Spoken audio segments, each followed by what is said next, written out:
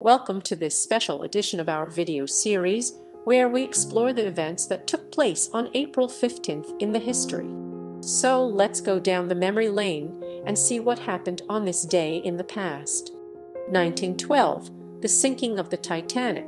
April 15th, 1912 marked one of the deadliest maritime disasters in history when the RMS Titanic, a luxury British passenger liner, collided with an iceberg and sank in the North Atlantic. More than 1,500 people, including passengers and crew, died in the tragedy. The sinking of the Titanic shook the world and sparked widespread debates about maritime safety and regulations. 1947, Jackie Robinson broke the color barrier in Major League Baseball.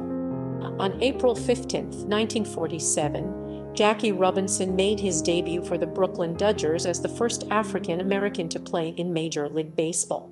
Robinson's historic achievement paved the way for the integration of professional sports and inspired generations of athletes to break down racial barriers. 2013, the Boston Marathon bombing. On April 15, 2013, two bombs exploded near the finish line of the Boston Marathon, killing 3 people and injuring hundreds. The terrorist attack shocked the nation and led to a massive manhunt for the perpetrators. Despite the tragedy, the people of Boston came together in a display of resilience and unity. 2019, the Notre Dame Cathedral fire.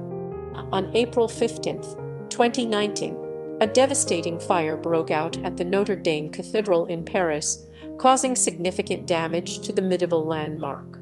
The fire sparked a global outpouring of support for France and efforts to rebuild the iconic cathedral, which remains a symbol of European cultural heritage.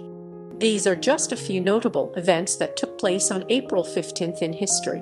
As we reflect on these events, let us remember the lessons they have taught us about tragedy, resilience, and progress.